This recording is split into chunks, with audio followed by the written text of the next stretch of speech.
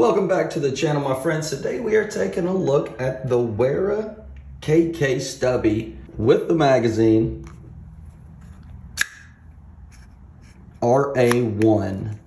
This little stubby is really solid. And with my stubbies, I always generally like to go for a ratcheting stubby over a bit holder stubby. And I'll explain why. But I am really excited about this little guy. This thing is super tiny and is super freaking awesome. So just to do a quick comparison, this Linux stubby has been probably my most used stubby. I really do like this little guy. The one thing I don't like about it is the bit storage. It's just this little cap that turns. You get, not only do you get the 6 bits that come in the magazine, you also get the 1 extra. Quite frankly, I wish Wera would have done that with this, but they did include 6 bits. It's on this little carousel right here where, you know, you can spin it around. You can it actually kind of wobbles where you can get in there, get a bit, push it back in there, and it's actually held really secure. If we look at my old stubby, my Linux stubby compared to this one, you can see a huge difference. Now, this little extender does remove, and even with that removed, I mean, look at the difference between these two. It's a huge difference. And with the Wera, it is a fine ratcheting mechanism. So if we put a bit in there, you can hear that. Very fine tooth. The Linux, on the other hand, is a little bit more coarse than the Wera, and you can hear this. You can tell when you listen to that there's a difference in those ratcheting mechanisms. The Wera is definitely much more fine, and if I had to say, it's much smoother. I will say this: Wera's ratcheting mechanisms on all their screwdrivers are insanely smooth. I haven't tried every ratcheting screwdriver out there, but in my experience, I think Wera's ratcheting mechanism is probably the smoothest that I have ever used, and it is just absolutely brilliant. Now, if we take a look at the selector switch, you see we do have our neutral position, left and right, and on my Linux here, you can see this is the switch. It also has the 3 options, neutral, left, and right.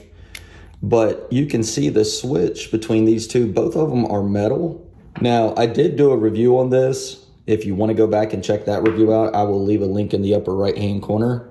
Also, of course, I do have the KK27 ratcheting screwdriver. And you can tell this has, obviously, it's the same ratcheting mechanism, same selector switch. It does have this extension, and it isn't removable. And there's a good little bit of play in there in the extension, the bit holder. I'm not a huge fan of that, considering the price of this ratcheting screwdriver. I definitely think they could have tightened that up a bit. And again, I did a review on this, and I'll leave a link to that video as well if you want to see it. However, it looks like they went with the same ratcheting mechanism and obviously the same selector switch. Now, I really do feel like the stubby is more refined than the KK27.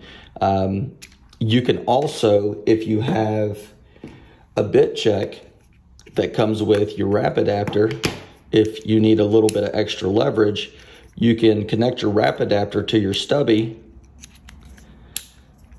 and bam, you got a little bit of an extension there where you can get more torque on whatever it is you're trying to drive. Now, obviously, there are limitations to a stubby, and there certainly are limitations to your traditional size screwdrivers, not just this, but any other traditional regular size screwdriver. Where a stubby comes in handy is in confined spaces like this. So the area that I have to work with, and I run into this a lot, and I'm sure you guys do too, where you have a screw in some random area that is almost no wider than what you could fit your hand into. Well, that's where these come in handy. You can use these as traditional screwdrivers. Obviously, you're not going to get as much purchase and get as much torque on these. But in a situation like this is where these really shine, is getting in here and being able to get a screw in a location that, in this particular case, is less than 7 inches wide. If you try to take something like this screwdriver is, it's obviously longer than the space you have right here. Now, this stubby is a little longer as well. As I mentioned before, you can fit this in there, but if you go any smaller than this, you're going to start having some trouble, because you also have to be able to get the screw out if that's what you're trying to do. You take a risk of bumping your screwdriver up against an obstruction and you're not able to get the screw out. So that's where these really come into handy. Now, the reason why I prefer a ratcheting stubby over your normal bit holder stubby is for situations like this, when you're in an enclosed area and you're trying to either screw a screw in or take one out. If it's just a regular bit holder, and we'll put this in the neutral position, it's much more difficult because you have to just do little small turns at a time. Obviously, whenever you have a ratcheting screwdriver, it makes that process a lot quicker, and you can keep your hands away from any obstructions. So it just makes that whole process a lot easier, a lot more comfortable to work in. Now, don't get me wrong, you can certainly use a stubby as a regular screwdriver. To be honest with you, I don't have any problem using a stubby as a regular screwdriver. No problem at all. You can really get enough purchase on a stubby because it's thick enough. You can really fill your hand up with it and still use it as a regular screwdriver, no problem. In terms of carrying this every day as like an EDC item, I'm not so sure that I would want to. However, I don't think it would be a big deal if you did. I think you could carry this stubby quite comfortably in an EDC situation. But if I was going to carry a screwdriver all day long in my pocket, I think I would probably go with something like this, just because of how flat it is. It's thinner than a wallet. You can put it in a pocket. With this, it has that bulge there. It's kind of like an egg, so it'll stick out in your pocket just a little bit. And for me specifically, I don't think that would be as comfortable carrying this every day as something like this. However, I do think that this does perform better overall as a screwdriver than what something like this would. But if you're in an EDC situation, you're really not, this isn't going to be like an everyday screwdriver you're going to use to turn big fasteners in. It's just, not what it's made for. So overall, this little stubby, this thing is really, really small, but it has enough girth. LOL, has enough girth where you can really get a good grip on it, and you can really get some serious torque with this thing. I don't know that I would replace a regular size screwdriver with one of these. However, you certainly could use this just as a regular screwdriver.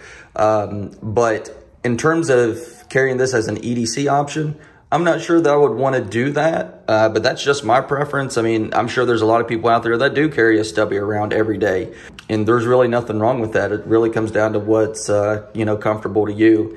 But you have to have one of these in your toolkit, because inevitably you are going to run into a situation like this. And when you do, you're going to wish you had a stubby. But that's all that I have for you guys today. I definitely want to thank you all for stopping by. If you enjoyed the content and you enjoy videos like this, make sure you like and subscribe. I will have affiliate links down in the description if you want to check this tool out or if you want to purchase this tool. But with that, I will see you all on the next one. Peace.